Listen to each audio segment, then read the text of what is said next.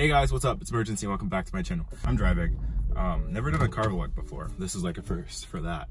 But I figured since I'm in a rush and I'm not gonna say that I have this to upload tomorrow, but I have this to upload tomorrow. Right now I'm going to be doing a little something that you guys have been requesting for a while, and that is trying to give you guys some things to know, especially for the freshmen out there that are preparing to go into their freshman year of college. I'm sorry if this is shaky. It's like very not well supported. Basically the point of this video is I'm gonna be telling you guys what exactly you guys should be thinking of, or what you should be working towards over your summer before you hop into your first year of college. One of those things being roommates.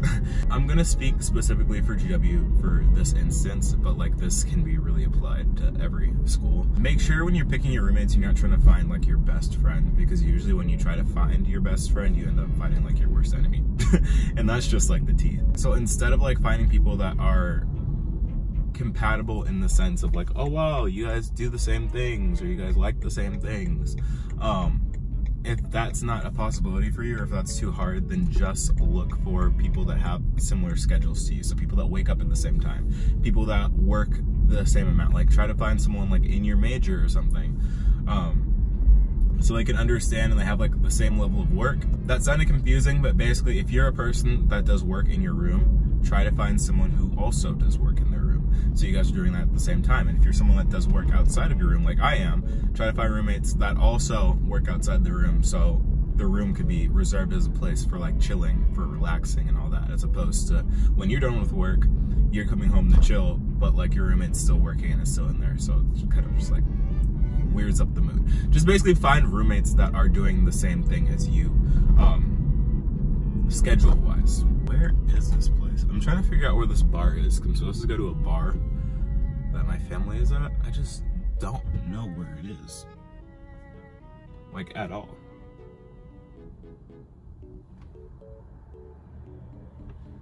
I guess we're just driving around until we find it. Okay. I'm also not a good driver. That's some more tea. Another thing is for classes, because around this time, it's actually time to start registering for classes.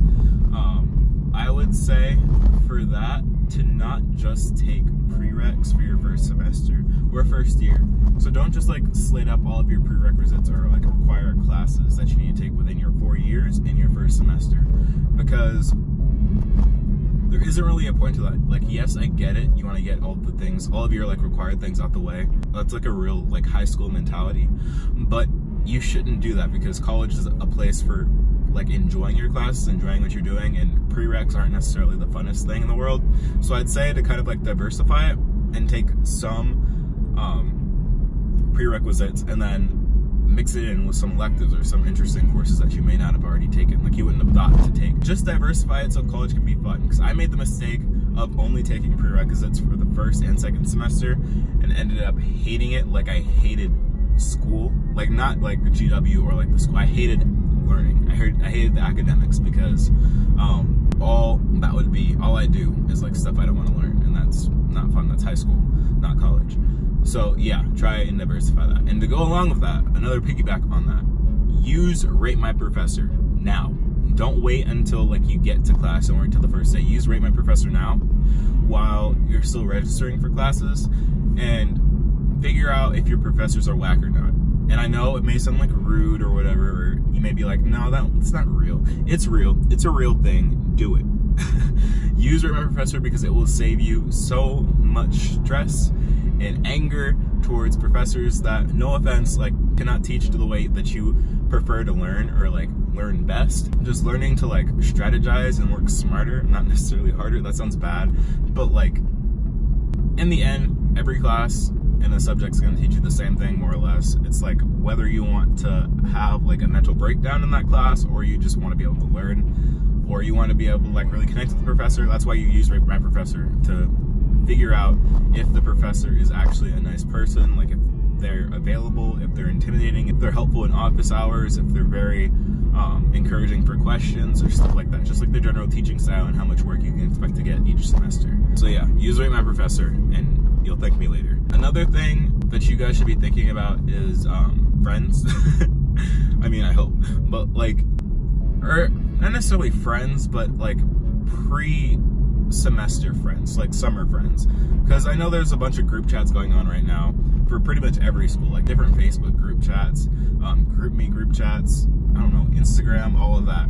And there's a lot of people talking and saying like, oh my god, we're gonna be so close, we're gonna be best friends, I love you so much already, I can't wait to spend the next 4 years with you. Those are the people that you're going to maybe talk to once and never see again. Because I'm sure you know this from like other interactions, being a millennial or Gen Z or whatever you may be, probably Gen Z. But relationships online are different from when they are in real life, because like you get a different vibe from someone in real life versus online, and people can be really different. Like people switch up so much. And you'll figure that out if you think you can go into college with all 50 of your GroupMe friends thinking that they're all gonna stick around and you're gonna be the popular kid. Like that's not how that works. You're gonna end up being really disappointed when you find out that none of them actually want to talk, and you end up having like maybe 2 people to really talk to that you weren't really that close with in the group chat to begin with. Try to expand, or not necessarily expand, but like realize or understand that the people you meet in the group chats aren't necessarily people that you're gonna be friends with when you actually get there. So be nice, like meet them, get to know them, know names, so when you actually do meet them, it's not awkward. You're actually like, oh yeah, I know you from the group chat, so you have something to talk about. But like as far as being like your bestie before you even get there, nah, that ain't it. What other advice can I give you? I literally have no idea where I am or where I'm going. I'm going to have to like call my dad because I don't know where I'm supposed to meet him. Another thing from like personal experience, I know a lot of schools have early move in for like different things, so they have like different programs. So there's like at GW, there's like Lead GW, there's Community Building Community, or like CBC, and there's one other one that I can't really remember. Try those out, those are really fun. Like sign up for those, because one, you get to move in early, which is always nice, because trust me, you do not want to move in on move-in day. Like I know how weird that sounds, but like move-in day is hectic at any school. And if you can avoid that and just already be moved in and comfortable and just like watch all the chaos go on behind you, enjoying just another day in the life of college, then why not do that? Why limit yourself? So yeah, try and do some of those programs, because it's also a great way to get to know people. And a great way to have like some good first week friends, because you're gonna have first week friends already. Might as well have people in a group where you already have something to talk about, because you can cut some of the awkwardness of like trying to be like, oh, hi, how are you? What's your name? Oh, that's another thing. That's another thing. Be prepared for your like first week awkward conversations. Literally every conversation you're gonna have with anyone is like, hi, what's your name? Where are you from? What dorm are you living in? What's your major? That's gonna be the prerequisite for literally every conversation that you start your first, maybe even month of college. There's literally nothing else to talk about before you really know that, because everyone's super awkward and has no one to talk to. So, yeah. Just get those things down so you're not just there thinking. Not that you would. Or, I don't know, you might be as awkward as me or... So my phone fell. I'm trying to hold on and drive at the same time. Mom, please don't hate me. Please don't arrest me. Oh, Jesus. Alright, I'm gonna try and fix it at this stoplight right here. Alright, we're back. But yeah, get those things down, just so you can like say hi and like introduce yourself, because I don't know if you're as awkward as me. I remember the first couple of times people asked me, I like waited, was like, what's your name? I was like, I don't know, Rumi. Emergency. Another thing is do your research into your school, like especially if you haven't visited your school yet.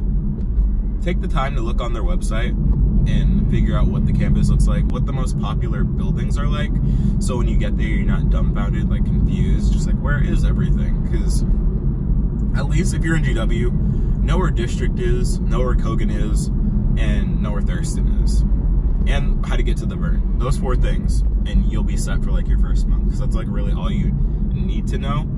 Like you can find out where your classes are just by like asking people around those areas. So those are like the 4 major hubs of your first year.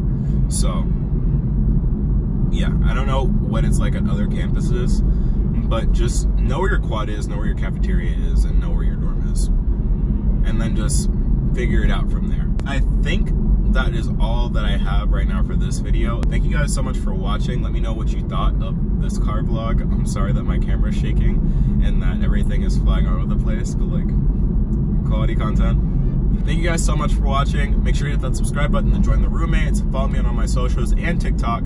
And I will see you guys next time. Oh, how do I do this in drive?